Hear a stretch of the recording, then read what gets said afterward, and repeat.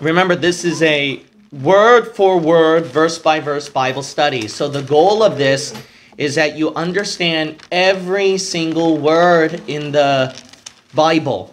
Some people have a hard time understanding the Bible, so that's why I strongly recommend watching our verse-by-verse Bible studies, because I literally explain every word, and once you get the gist down as you keep listening for hours, then pretty soon the rest of the Bible will become easy to understand. All right, let's look at Ephesians chapter 6. We'll go to verse 5 now. Servants, be obedient to them that are your masters. So notice that there is a class of people called servants that God commands them to obey to those that are their masters. Now, some people are wondering what kind of masters these are. Could they be spiritual? No, these are literal masters. Notice it says according to the flesh. So these are flesh and blood masters. So yes, there was slavery back in the old days. That went on for the majority of human history, actually. If you keep reading, it says, with fear and trembling. With fear and trembling.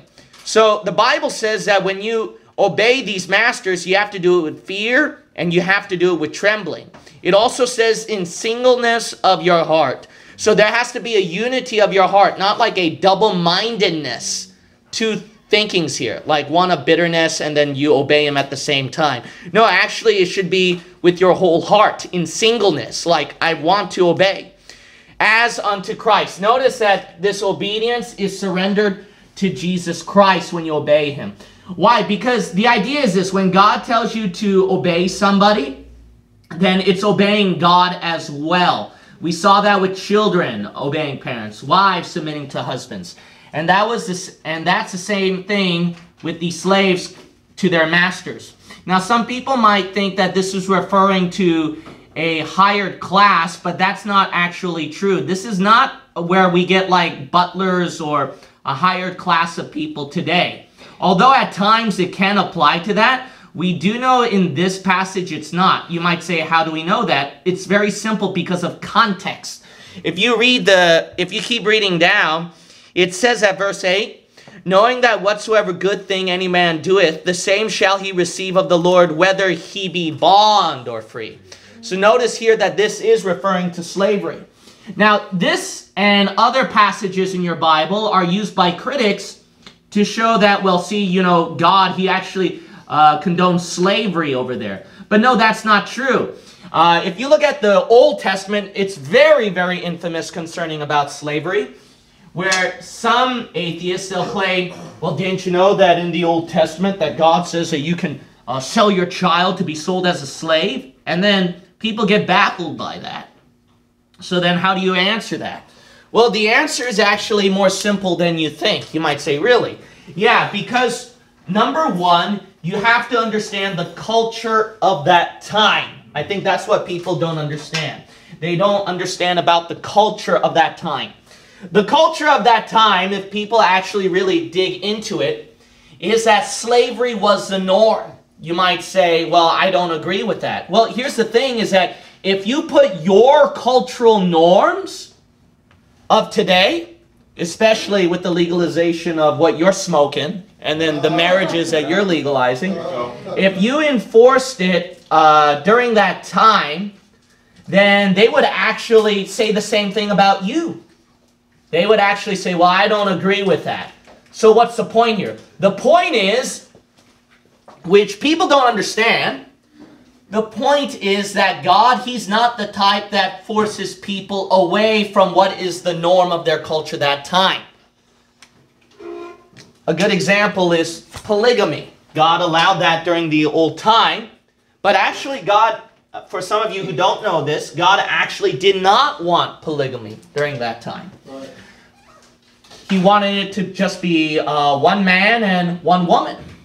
But some people, they think that, oh, well, God, he allowed polygamy. He commanded polygamy. No, that's not the case. The case is that because mankind wanted it. The mankind, they said that, if you look at what Jesus said when he was talking with his disciples, that it was originally one man, one woman, the disciples were saying, well, then it's good not to marry at all if we can't just if we can't divorce whenever we want to. Because they had a polygamy of wives so they can choose whoever they wanted. So that was the norm of that time. But in our timeline, we would think that you're a male chauvinist or something like that. You're a horrible man. Imagine, wives, that your husband did that to you. Be a reign of terror, so to speak, perhaps. So the idea is this. The idea is you have to think about what's the cultural norm of that time. And God, because He's it should actually magnify His grace rather than how mean God is. See, some people think that when God had slavery that time, or polygamy, or other things like stoning to death, and other norms, cultural norms of that timeline, when God mentioned about those things, some people think that God is being too hard, but actually it's the opposite. God is extremely gracious. Why? Because that was the norm of the people that time, and if God changed that, and said, no, I want it to be something different, then they would have collapsed.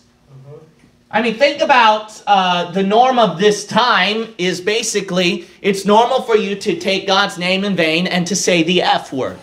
That's normal for you guys. And you have no single guilty conscience about it. Shame on you.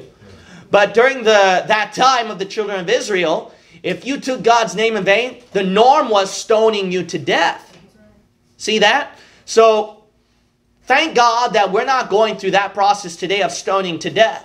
Why? Because that's an example of God's grace to you to allow you with your cultural norm of this time. So you got to realize that actually what God allows mankind to do, like saying the stupid F word, and people where they had divorce of women just like that at the Old Testament, or slavery and etc. You got to realize that that's not actually the meanness of God, but rather His grace and mercy.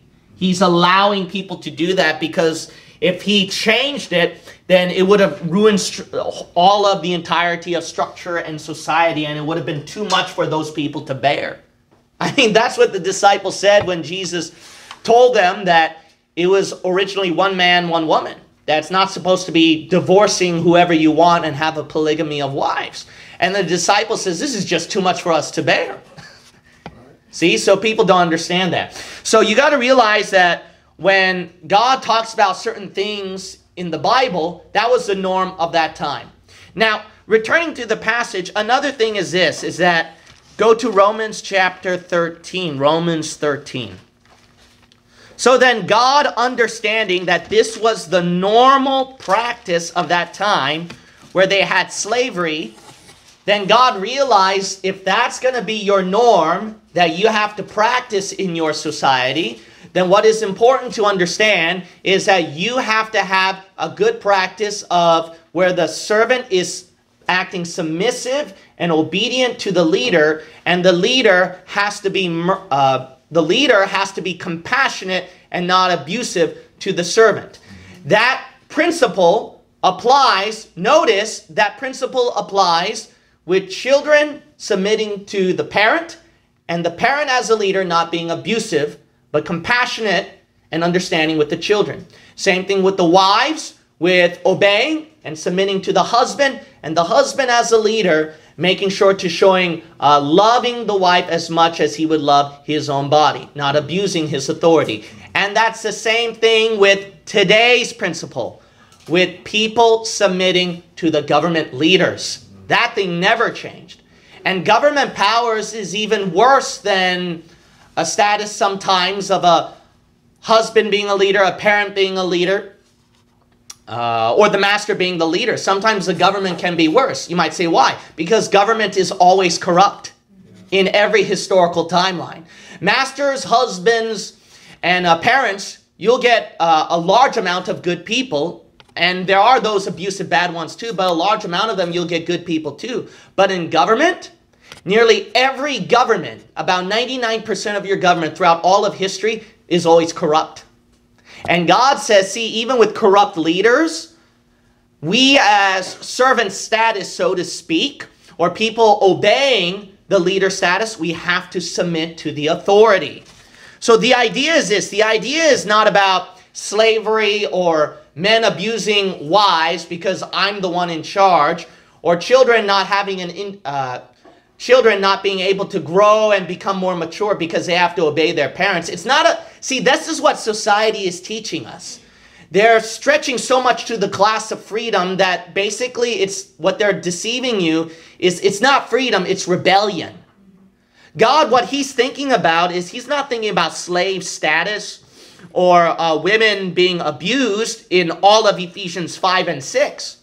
What he's simply thinking about is obedience to leadership and authorities. Those who have authoritative positions, God does not want to see rebellion. See, that's the idea, because it is a sin. If there is a society, if society is set, or God sets up a principle in the Bible where a person has an authoritative position, God expects obedience, not rebellion. See, that's the whole idea. Do you understand? Go to Romans chapter 13. Look at this. Verse 1. Let every soul be subject unto the higher powers, for there is no power but of God. The powers that be are ordained of God. Whosoever therefore resisteth the power, resisteth the ordinance of God, and they that resist shall receive to themselves damnation. For rulers are not a terror to good works, but to the evil. Notice verse 4, for he is the minister of God to thee for good. But if thou do that which is evil, be afraid, for he beareth not the sword in vain, for he is the minister of God. And not only that, we have to give fear and tribute, just like the servant does to the master at Ephesians 6. Look at verse 7. Render therefore to all their dues, tribute to whom tribute is due, custom to whom custom, fear to whom fear, honor to whom honor. See that?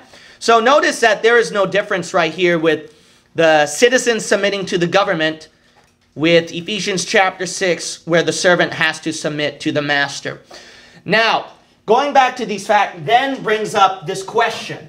The big question is, well, what about an example, Pastor, like the American Revolutionary War? Were we wrong? So that is a hard question to ask. So then the idea is this, because especially during the times where we're hitting with the coronavirus situation, there's a lot of Christians and churches who are really going for the anarchist route, see? Rush Limbaugh, he had to disable a lot of his accounts because he was saying that, you know, those people back at the American Revolutionary War, I'm glad they did not submit to the government. I'm glad that they spoke out, and they spoke out against the taxes, and then they dumped the tea off the ships, and they raised up a rebellion. We should do the same thing too. And you remember that riot that they had at Capitol Hill? So because Limbaugh was basically where it appeared as he was condoning a riot, he had to condone all of the social media accounts. So see, it becomes a really abstract line now where, okay, then up to what point then? Up to what point? Were we wrong in rebelling? So the simple answer, which is actually not a simple answer, but it is a simple answer when you take it with simplicity, is I don't know. That's the best position. Because there are Bible-believing preachers who say that the American Revolutionary War, that we were right for doing so, and that there were Baptist preachers who were involved in that. And then there are other people who would say that, no, they were wrong, that they should have obeyed the government, actually. So there's mingled opinions amongst Bible believers. And me, the safest opinion is to always say, I don't know. And why? Because I'm not at the American Revolutionary War timeline, so I don't have to worry about that. But I am in this timeline, and I know from my spiritual conviction what's right. So the idea is this, is that in order to tell who was right and who's wrong, it's the same chapter, Romans 13. Romans 13, for some people who didn't notice that. It's actually in the same place. All right, so if you look at Romans 13, when the Bible talks about submitting to the government, notice when we keep reading down at verse 8, owe no man anything. Now remember, verse 7 is submitting to the government, the powers that be. The very next verse says, owe no man anything, but to love one another. For he that loveth another hath fulfilled the law. Now, did you see that? That's the key there. So notice that God says, owe no man anything. So in other words, make sure that you don't go in debt, pay your taxes, submit to the government. But the next line, he says, the idea is we're thinking about loving one another. Why is it that we have to submit to the government? Because we love people. We love one another. What do you mean by that, Pastor? Because realize this, government and structure is set up for the people. It's to have an organized society, not chaos all over. You have to have rules. I mean, no matter how much of an anarchist you are, you do have rules. You do have principles. Even gangs and criminals have rules and codes. Didn't you know that? So the idea is this, is that if you care for your society, you love the people. That's the reason why submission to the government is in principle. But the idea is this, is that the next part it says, for he that loveth another hath fulfilled the law. Do you see that? You're not a lawbreaker when you're thinking about other people and you love them. Right. Did you hear what I say? You're not a lawbreaker when you're thinking about other people and you love them. So the idea is this. So I'm not saying I condone the Revolutionary War, but to share the side of the people, of the Bible believers who condone the American Revolutionary War, the idea is this. Those guys weren't lawbreakers. You might say, how so? The reason why is because they were thinking about the principle of loving the people, loving one another. So that when you're thinking about people, what's best for them, and you love them, you know that, hey, it's because of that I have to follow the government, even though they're corrupt in some things, and submit to its authority. Why? Because I burden the people. Or it can go the other way. Well, because my family is in jeopardy. We're in heavy taxation. My people are being persecuted by brutal British soldiers, etc. A Baptist preacher was, I believe, killed, murdered because of the British soldiers. So because I love my fellow Christians who are being basically, I guess, persecuted by these Britons, I am going to join in the American Revolutionary War. See that? Here's another example. Another example is, even if you're submitting to the government, here's a great abstract example, okay? Let's say we're submitting to the powers that be. We don't get involved in a rebellion or in a war. And they even persecuted Christians. And we're not involved in a war at all, in a revolutionary war. We're willing to lay down our lives for Jesus Christ, be persecuted, etc. But let's say that even at that point, they were to grab your wife and your children, okay, in your home. And then these soldiers brutally beat your wife and your children, and then they did, God forbid, they sexually assaulted them, etc. What are you going to do as a man? Submit to their authority? Or you're actually going to take out a gun or maybe even fight back? See that? So even in a very abstract point, let's say that happens to me. I submit to the powers that be, okay? And I'm willing to be persecuted for Jesus, etc. And then they arrest me, etc. But at some point, I'm going to break. Because when these soldiers come inside my house, I get arrested, my wife and children get arrested, but all of a sudden they start to beat up on my kids and my wife and maybe even sexually assault them. You think I'm just going to sit down like a good boy, or you think I'm going to get up and beat them? See that? So you got to understand this. That's why God never set a fine line on how much you can submit and how much to rebel. God simply sees it as, at verse 8, that is crucial key. If you love one another, if you love people, you fulfill the law. You're not a lawbreaker. So then why would I submit to the government today, for example, right? Why wouldn't I get involved in a revolutionary war? And some onliners might get upset at me and they say, why don't you get involved at the Capitol riot? Why are you condemning those people for doing that? The reason why is because I'm not just thinking about myself. Everyone, when they get involved in a war or revolution, they're only thinking about their rights. My rights, my rights, my rights, my rights. But you don't think about people. Because am I willing? You got to realize this. Just if I get involved in a stupid riot like that, is that worth the sacrifice of losing the ministry of my people in San Francisco Bay Area because of one riot that I got involved in?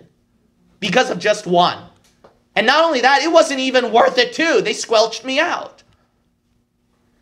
Is it worth it where onliners, you don't hear Bible-believing truth anymore? How many of you got saved? How many of you heard about Bible-believing truth? Because we're still on. You know why? Because I didn't get involved many years ago in something stupid where it would arrest me, or I would, where I would get arrested, or I'd lose my ministry just because I get involved in some kind of riot or something like that. So some of you onliners can be very, very critical towards me, saying, "You're such a compromiser, Pastor. Why won't you go out and why won't you speak out?" Well, then why are you watching me, and how did you get saved? How did you hear about Bible-believing truth? That's very ungrateful of you. It's because I did what was right, because I cared about your soul, about people's soul. The only time that I cannot submit, remember, that's the same principle in any leadership position and any submissive role. The only time you don't submit is what? When they make you sin, when it violates Scripture. But when it doesn't do that, you submit as much as you can, because why? That's scriptural principle. That's the idea. Okay, going back, Ephesians chapter 6. So I hope that was extremely helpful. So trust me, you want to know this, because the times are going to get a little bit worse in our day and age. It's going to get worse. All right, let's look at verse 6. Now we're going to look at verse 6. The Bible says, "Not with eye service." So then those servants, they're not supposed to just please the masters where, "Hey, look at me. You see what I'm doing?" No, then you're a people pleaser then. Yeah, you're a people pleaser.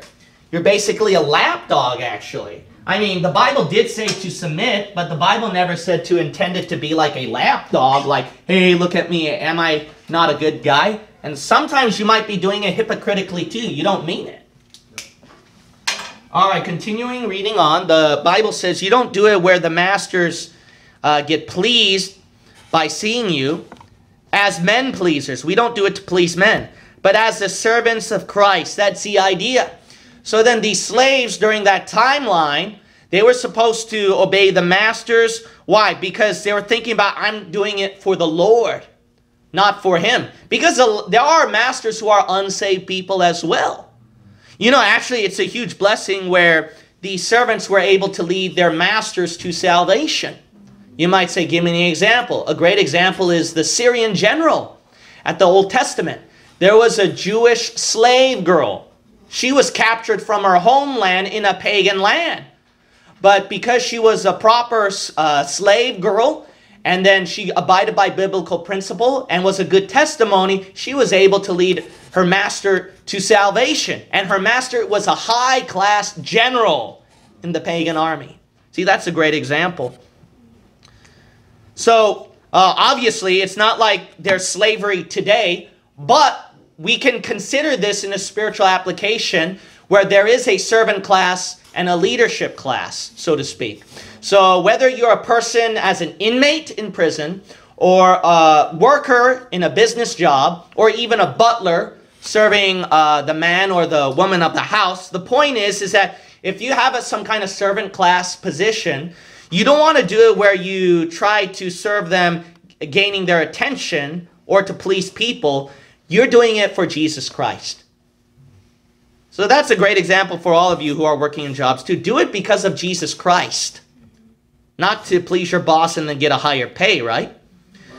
Doing the will of God from the heart. So that's the whole idea. All of it is from the heart. All of it has to be done from the heart. Go to the book of Colossians, please. Go to the book of Colossians. Some people don't understand that when we serve the Lord, we have to do it in a way where all of our heart is put into it. We can't just do it because it's just tradition or because we just do it. The idea is when we serve the Lord and when we do things for him, All of our heart and mind has to be put into it. Look at verse 17. Look at verse 17. Colossians chapter 3, chapter 3. Chapter 3 and verse 17, please. Notice that the Bible reads, "And whatsoever ye do in word or deed," so whatever you say and whatever you do, God says, "do all in the name of the Lord Jesus, giving thanks to God and the Father by him." So notice that it's doing it for God. It's doing it accordingly to his name. Look at verse 23. Verse 23.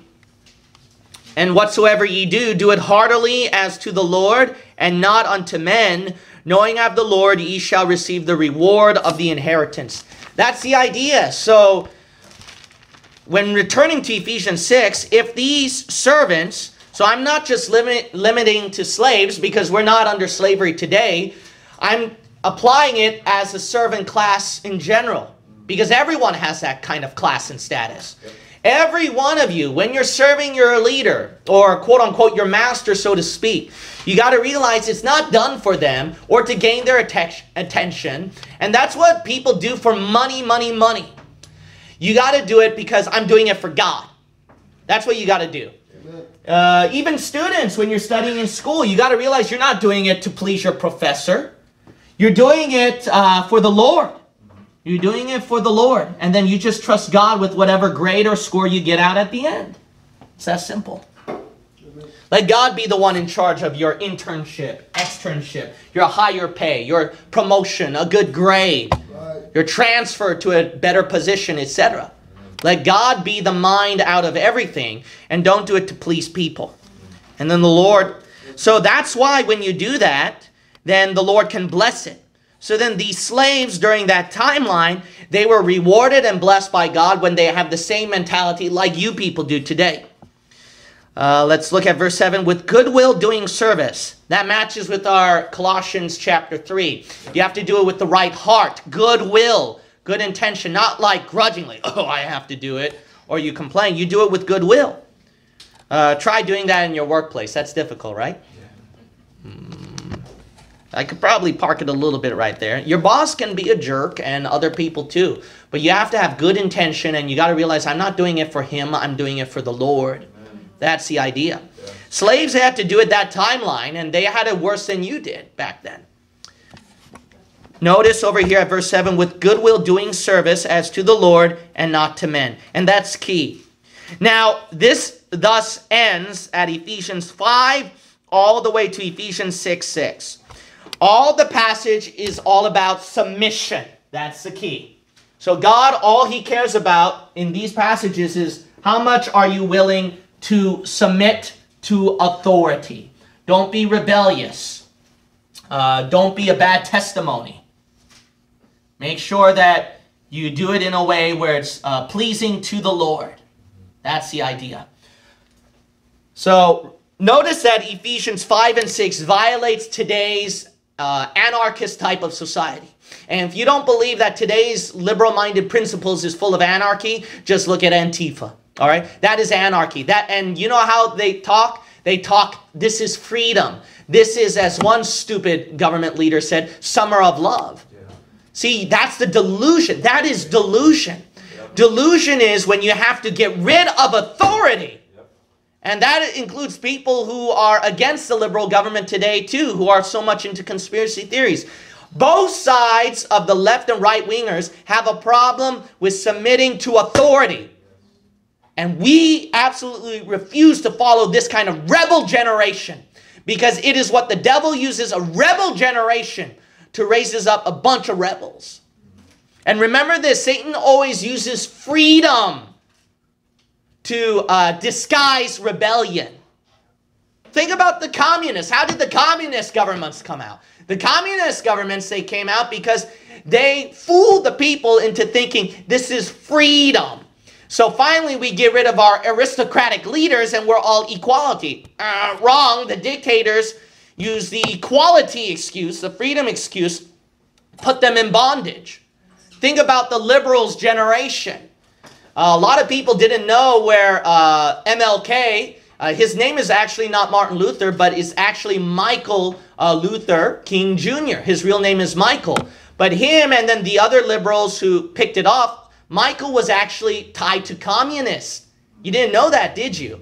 They didn't release the records until supposedly last year. Last year, supposedly. So I don't know what happened to that because the virus may have changed things. But he was with communist ties. Why? Because of that equality status that people were brainwashed into thinking. Then the liberal generation picked it off, deceiving people and minorities. This is all about equality status. But now you just push that, what you call freedom, but it's disguising rebellion, and you push it more and more and more and more, that it's gotten to a point of no return, where at 2020, you're just justifying whatever riots and anarchy is coming out there. What's the point? The point is that when the Lord sets up authority, people don't like that. That's the bottom line. The bottom line. Now, did people suffer oppression and unfairness? Sure. But guess what? We do too today still. That will never change. Oppression and unfairness. That never changes. So it's not to justify abusive authoritative positions. There were aristocratic leaders before the communist leaders who were abusive, who were dictatorial in their authorities, tyrannical, etc. We get that. But guess what? It will always remain in every generation. When people have a position of power, they get drunk on it and they carry that power further. That will never change. So what you got to understand is what God is looking at is the root cause. The root cause is man in his innate nature has a rebellious attraction. Right. A rebellious attraction. Right. Even, look, think about it. Get rid of all abuse in authoritative positions. All right? Will that get rid of your rebellious nature within you? Nope. It will never. It will never. Whether you get rid of authority or you have authority, nothing's going to change. We will have rebellion forever. That's why God realizes that submission is important. One important thing is this, all right? This is the last thing I'll say, and then we'll go to the next part. Because I'm parking on this because it's very important, because when I look at history, this has always been our problem, is rebellion. That's why Genesis 6 happened. Genesis 6, no government that time. They had a rebellious nature. Imagination of the heart was only evil continually. So God had to drown them out with the flood, and then they finally had some sort of human government. But that didn't help either. The last thing that I want to say is this, is that the Lord is really going to try and test your submission by putting leaders who might be unfair or who might have problems. Right.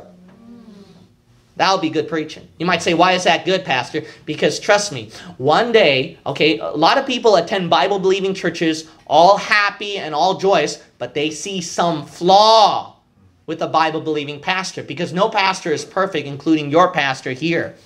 And then when you have that, your expectation comes down, and then you backslide, you don't go to church, and then you're all by yourself in the flesh.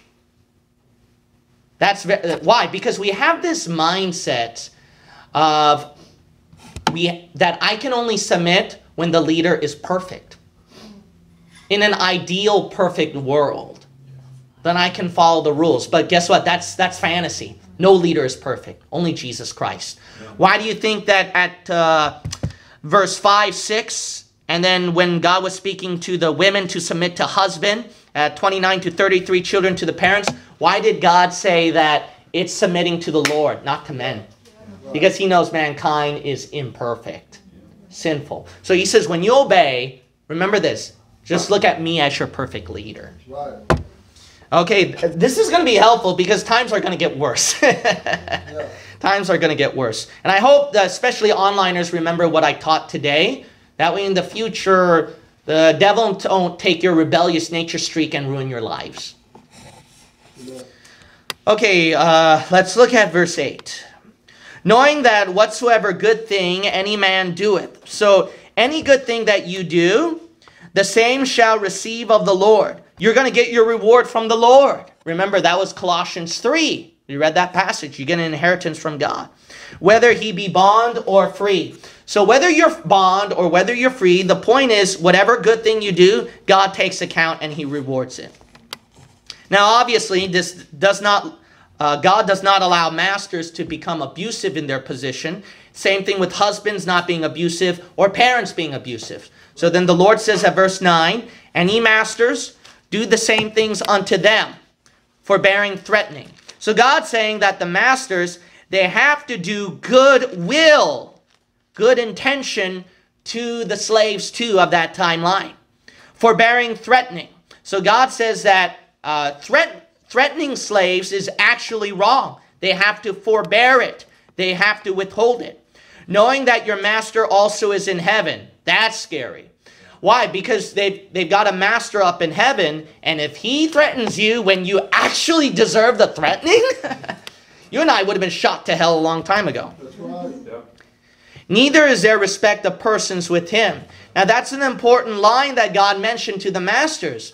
God is saying that with individuals, God doesn't take respect. Like, oh, the masters have a better position than the servants. To God's eyes, every individual is a child of God to him. So he says over here that how well I treat the slave is the same thing how well I would treat the master. So then that was the problem with the masters of that timeline. And then no wonder that the people had they had to rebel against the masters. No wonder people during the American Revolutionary War had to rebel against the government. And then even today, children and wives rebel against the leadership and authority. Why?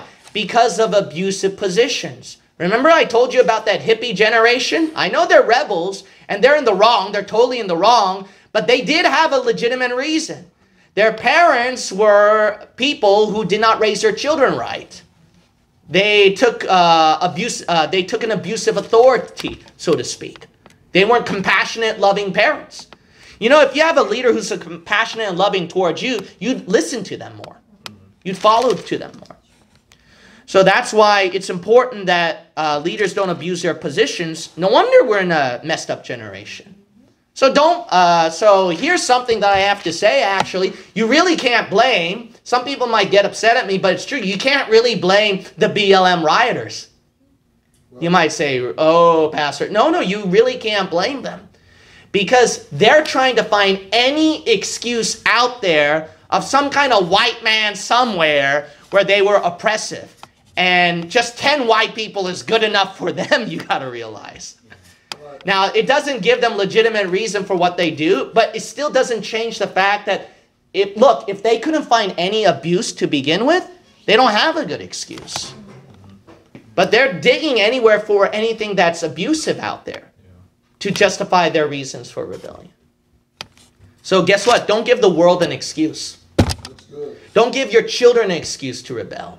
Don't give your wife an excuse to rebel. Leaders, when you have a leadership position, don't give the people who are serving you an excuse to rebel. Never do that. So I know that this is talking about slaves and masters in verse 5 and 9, but we definitely can take a lot of spiritual application over here.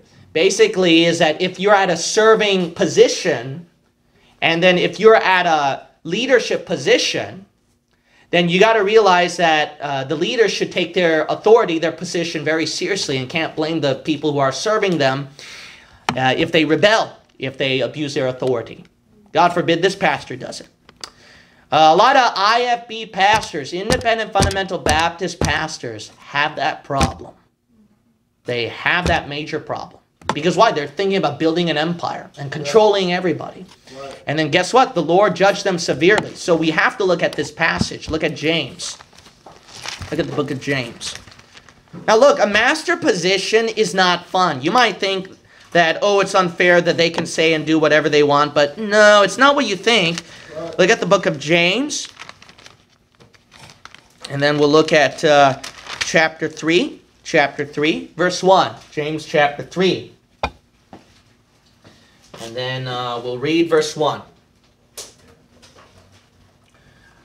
Notice that the Bible reads that we are not supposed to take too much ode to joy about our masterclass position and take it very lightly. Verse 1 says, "My brethren, be not many masters, knowing that we shall receive the what? Greater condemnation. Masters receive a worse condemnation than the servant when they mess up. You might say, why? Because they're a leadership authority. Well, then, Pastor, are you saying that me as a husband gets it worse than the wife? Yeah. Do pastors get it worse than the members? Yeah. Do parents get it worse than the children? Yeah.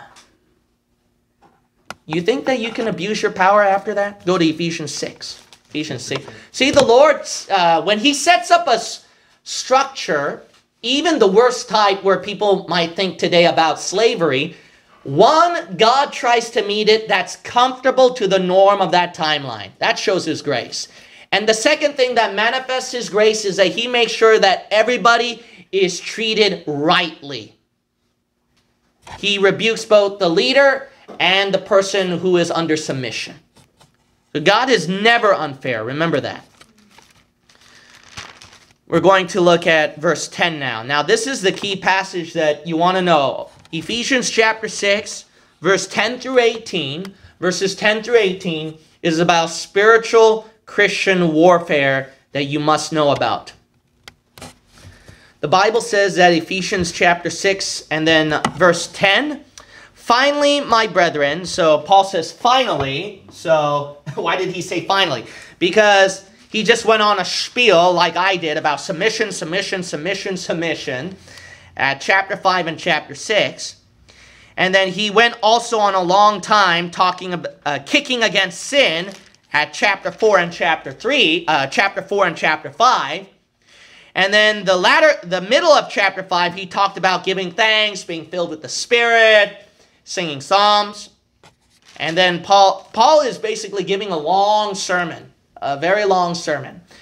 Ephesians, I'm telling you, Ephesians starting at chapter 4 all the way through 6 is a great sermon. It's a great sermon. It has everything that you can talk about a sermon there. So Ephesians 4 through 6. Ephesians, Ephesians 1 through 3 is about the results of your salvation and the dispensation that Paul received. And then the latter part of Ephesians chapter 6 is spiritual warfare. That's a great thing. Ephesians is such a great book. It's a mixture of doctrinal, practical, and devotional, and all applying to the Christian. All applying to the Christian. Great passage. All right. Now, verse 10. Spiritual warfare will probably be the most important chapter, most important topic of all of Ephesians, probably. All right. My throat was hurting, so I apologize. I had to do that. All right. Verse 10. Finally, so Paul finally wraps up his long message of rebuking sin and telling them what to do. My brethren, be strong in the Lord and in the power of His might. So, Paul says that the Christian, that they should be strong in the Lord. So, it's in the Lord that you are strong, and it's also done at the power of His might. Go to the book of Philippians chapter 3. Philippians chapter 3. So that's self-explanatory, right? You got to be strong, but it's in God that you find your strength. Notice that you have to be in power, but that power is found in His might, not your might. Strong and power. And that is all found through the Lord Himself. Okay, reading on. Philippians chapter 3. Notice that we cannot have confidence in the flesh. That is so important. When you're fighting the devil, when you're fighting demons, don't ever do it of your own ability. Don't do it by your own planning, no matter how good your plan is. Don't say, well, I'll just keep pushing. No, you can't do that. Then you will fall, and you will die, and you will give up. And you will get depressed, and you will think that God is giving you a burden and a battle greater than you can bear. Of course you think that way because you're doing it in your own strength. Look at verse 3. For we are the circumcision, which worship God in the Spirit, and rejoice in Christ Jesus, and what? Have no confidence in the flesh. Notice that. So notice that the Bible says we have to do it in the Spirit, in Christ Jesus. Don't be confident in your flesh. All right, go back to Ephesians 6.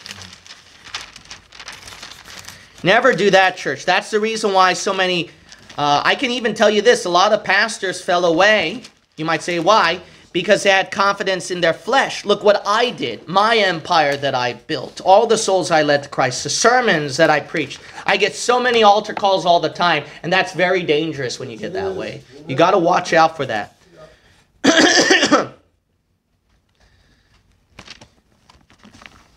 Look at verse 11. Put on the whole armor of God, that ye may be able to stand against the wiles of the devil.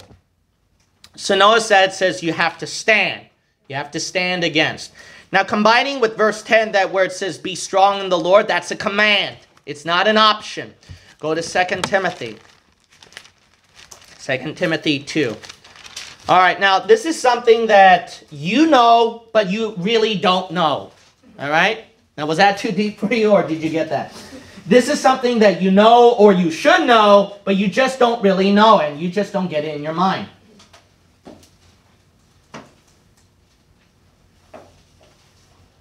You might say, what do you mean, Pastor? What I mean is this. You live in a very spoiled generation. Excuse me. And you know, I think that the context flows beautifully. It ties with the previous verses that we talked about our rebellious nature, not being submissive.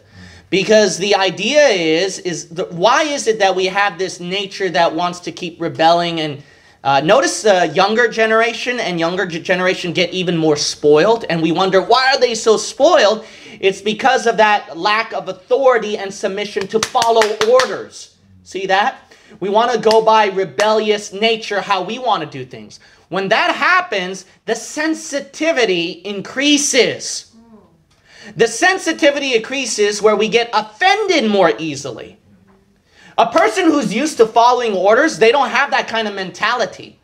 A person, if you're in the military, if you've been in the military before, and you're used to following orders back in the old days and just obeying just at once and stuff like that, they don't get like hypersensitive. They don't like whine about the silliest things. Drop down and give me 20. Oh, why do I have to do that? You know? They don't become like that. Or, oh, this is so hard. And no, they don't do that. Now they are. They're trying to make them do that. You know? It's so ridiculous. But the idea is this. Why do people have that nature? Because they're used to be given a handout.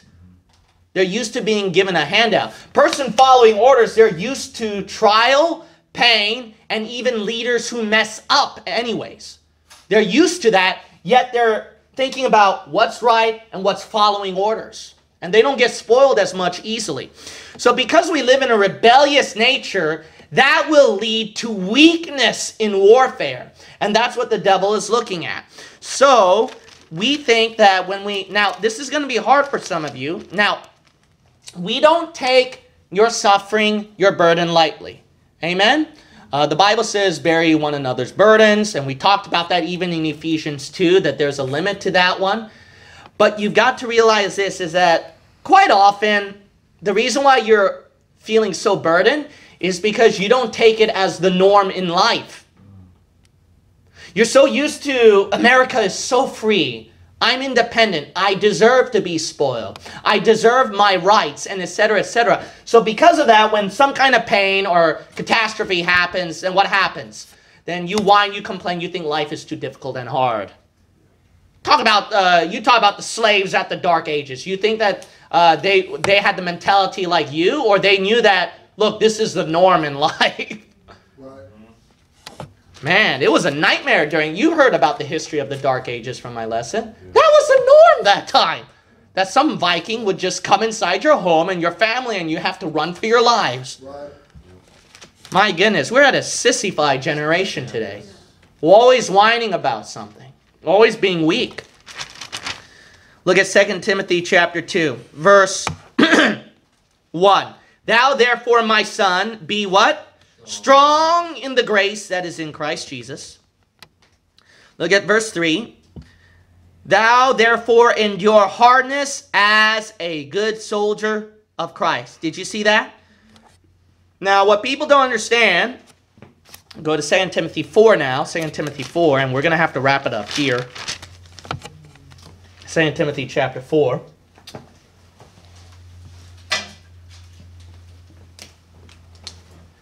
This is what we see as the spirit world. In this spirit world, we are facing forces and energy and powers of darkness. This is the world that you're walking in. It's not a beautiful world. It's a world of darkness and spiritual powers. You know what you think that your life is? You think your life, this is your problem, is America, what you see in TV advertisements and what Hollywood displays on stupid television and what you mess up around in video games. Okay. And as every younger generation wants a higher quality pick, then their generation, their mentality of a beautiful world gets even more spoiled. Yeah. Now, this is your problem. This is, okay, your world is not happiness, you know. This is a world of doom and gloom, sorry. Now, I don't know if I shattered your world and you don't want to come to our church anymore after that. But it's actually a world of doom and gloom. It's a world of darkness. It's a world where pain has to happen. Where Satan has to attack you. Where the powers that be have to tempt you. Where you're at warfare 24/7. Why are you thinking about a beautiful house and then a nice family and then a church where we can all get along and then a job with a good pay? You're in a fantasy, man. Now look, God can give you those things. And there is great joy in the Christian life. Amen? But see, you're so lost in that you think that that is the greater world in the world you're living in is happiness and positivity. No wonder people love Joel Osteen. Wow, yeah. That's the world that he's offering to them, a TV generation mindset. Right. You got to realize the world that we're living in is evil, it's wicked, and it's hard. So it's expected that as soon as you get up in the morning, you grit your teeth, drag yourself to pray on your knees, read the Bible, go to job, be a good testimony. People treat you unfairly in work, go to church, and things bad happen in your church, or something messes up in your home. That's normal. Yeah. Amen. Wow, you're being strong, Pastor. Yeah, because you know what I'm doing? You're in boot camp right now, and you need to get yelled at a little bit because, and some onliners said, why do you yell? You don't have to yell. See, that's the kind of a mindset generation we live in. Yep. Army, it's normal that they yell at you. Why? Because they're trying to get that pansy streak off of you. Mm-hmm. You're not used to that. You're used to that Siri voice, which is a female voice. Yeah. Siri female voice that sounds so calm and tender that when she's giving you orders, you go, oh, Siri, yes, I'll make a left turn for you. That's the generation we live in, man. That's the generation we live in. It's expected that you have to sweat for God. You have to shed blood for Him. That's normal. So when you get up in the morning, don't have an excuse not to come to church, not to read your Bible, not to conquer the sin because it's too hard. What did you expect? It's supposed to be hard. If you realize that to begin with, it's hard, then that means you have no excuse then.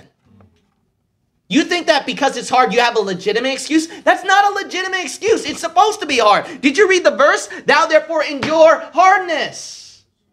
Yeah. Yes. Look at chapter 4 and verse 7. I have fought a good fight. I have finished my course. I have kept the faith. See, yeah, that's how you should live till the end. There's no end in the middle of your life to this battle, this warfare. Just because the Lord delivered you from one problem and one suffering, that doesn't mean it ends. There's another one coming. There's 100 more coming. You got to realize that. When does it end, Pastor? It'll never end. It doesn't end till the day you die. That's Christian warfare. Until we die and go to heaven. That's where we get it. So if you realize about Christian warfare, then you will understand about battling things in life. You have to be strong, okay? All right, let's end it here. So we're going a little bit over the time now, so let's close it off here. God, my Father, I pray that today's teachings are a blessing and a help to the hearers. I had to preach a lot against something within our flesh, Lord. There's something within our flesh that I had to preach against so that we can be able to not be spoiled like this generation, but be the way that you want us to be, scripturally minded, biblically principled to glorify you. In Jesus' name we pray. Amen.